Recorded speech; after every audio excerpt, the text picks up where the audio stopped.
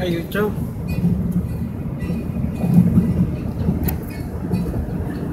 You know, a little bit.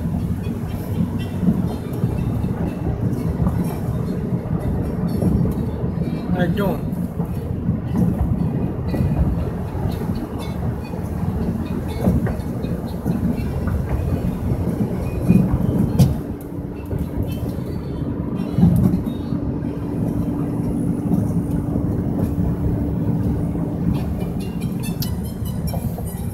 I want to go into a little bit of pipe forensics now. I don't know, maybe make this a new series. I don't know what to call it though. I'm either stuck in between just calling it either pipe forensics or signs of a good pipe. But this series implies on how to find a nice, how to get looking at the telltale signs of a good smoking estate pipe.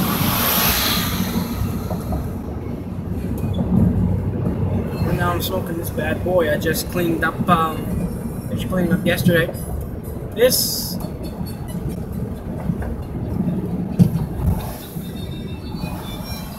by far one of the best pipe I own. Well, actually, just the best smoking pipe I own, I guess. It's even though I've only smoked it once, it's already becoming my favorites. This is it's a Dover Deluxe. It says Dover Deluxe here. And on the other side, the maker, it says Leonard Portland. Which I don't know if Leonard Portland is the maker or the city where it's made. So if you know anything about these, if you know anything about these pipes, please let me know. I want to know more about them. But anyway, there are many sites to tell what is a good pipe. Now there's a difference between a pipe that someone has loved and cherished versus a pipe that has been abused. First of all, just depending on how well the pipe's been maintained. This pipe, I can tell, was loved very much by its previous owner, seeing there is a hole chewed through at the bottom of the stem. I haven't filled it yet, but that's just because I want to show you guys. Even with that hole, this is still a great smoking pipe. But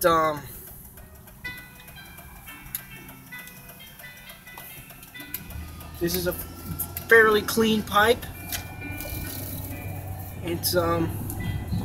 It's not out of round very much. It's not out of round. When I got it, it was not out of round. But it did have a fairly decent amount of cake inside. Not too much.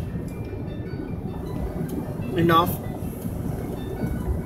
It wasn't reamed badly, but you can tell that the bottom of the bowl has been worn away just by all the times it's been smoked. These are pretty clear signs of just how much someone has enjoyed the pipe. They've maintained it to an extent, but they did use it enough to wear out some of it, chew a hole through the bottom of the stem and the bottom of the bowl.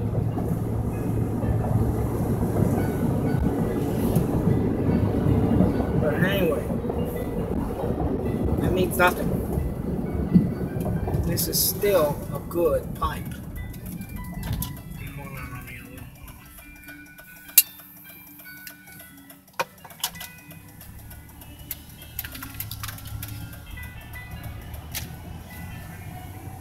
Got my Captain Black, which is something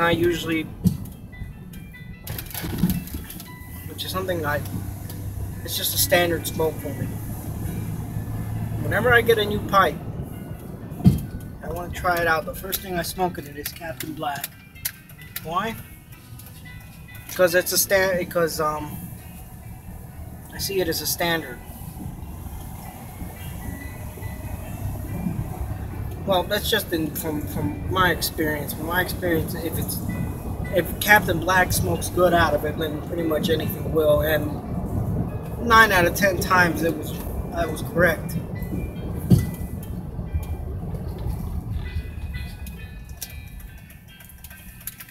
There have been some instances that this does not work, but for the most part, well, for me, for the most part, it's fairly true.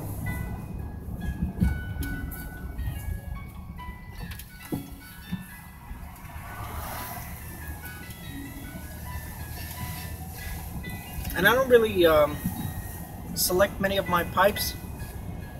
I do have some that I specifically smoke. Do have some that I smoke only specific types of tobacco out of. But for the most part, I don't. I don't generalize.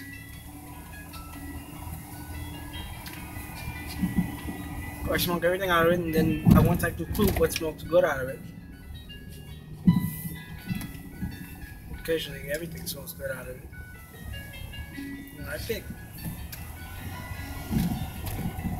But anyway.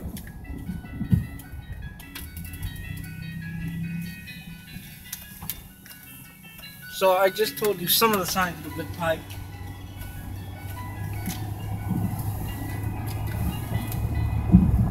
It's got a hole chewed out the bottom of the stem. It's worn out from the bottom, but it's not abused. I think I will do some more live videos on this later. I just haven't been buying many pipes lately. Seeing as after I spent after I bought that red black pipe, I really did slow down.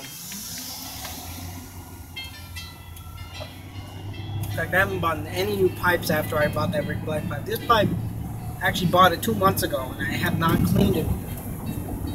I did not clean it until yesterday. Well, actually, this week. I didn't clean it till this week.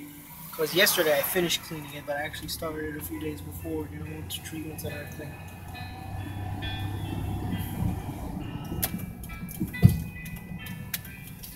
But anyway.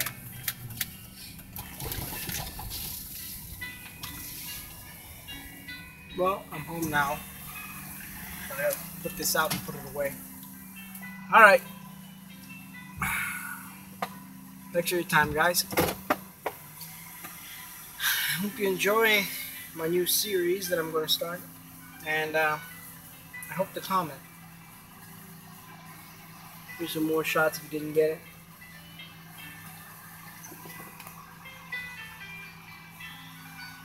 Yeah, it's not coming in. It says Dover Deluxe there. It says Leonard Portland on that side, 35. Bull. Bull. Alright. Farewell for now, my friend.